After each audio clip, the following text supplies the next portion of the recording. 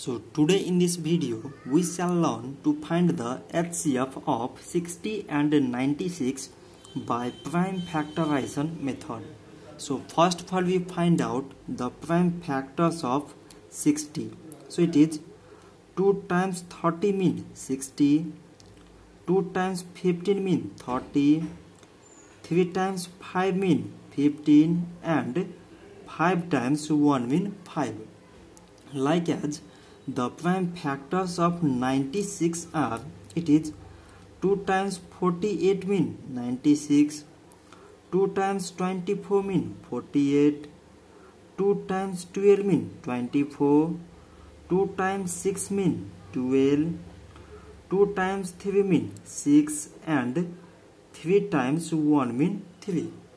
So now from these prime factors we can write 60 is equal to, from this part it is 2 times 2 times 3 times 5. Like as 96 is equal to, from this part it is 2 times 2 times 2 times 2 times 2 times 3. So now we select the common factors in these prime factor. So the common here are 2, 2 and 3.